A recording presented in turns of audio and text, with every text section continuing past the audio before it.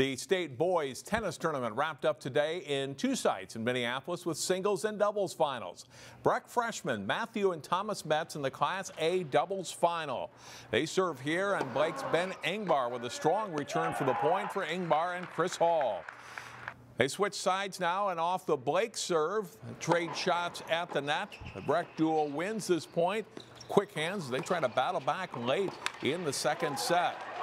It's a close match, but Ingbar and Hall win 6-4, 6-4 to take the title. Blake's Jack Barker beat his teammate Joe Mairs in the singles final. Armstrong's Nikita Snezhko placed third in AA singles, and Benilde's Tristan Felstead and Ryan Frost were third in AA doubles.